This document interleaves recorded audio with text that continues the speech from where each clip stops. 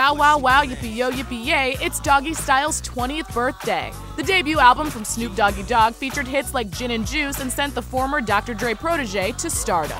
Long before Snoop Lion or Snoopzilla, the D.O.G.G. explained where his first nickname originated.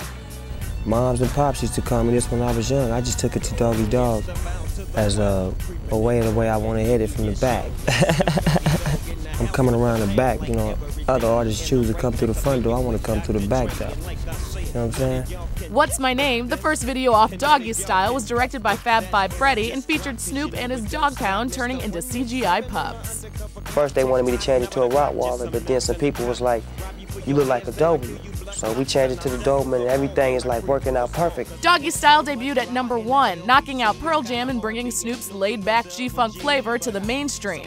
But it generated harsh criticism too because the rapper possessed a sizable criminal record, including a murder charge. A lot of people gonna have their opinions on people, you know. Even Elvis had to take criticism, you know what I'm saying? And they say he was the greatest performer of all time. So I mean, it's only expected. So it's nothing negative to me, it's all good. Faux shizzle. Doggystyle went on to sell 5.5 million records. For more, go to snoop.vh1.com.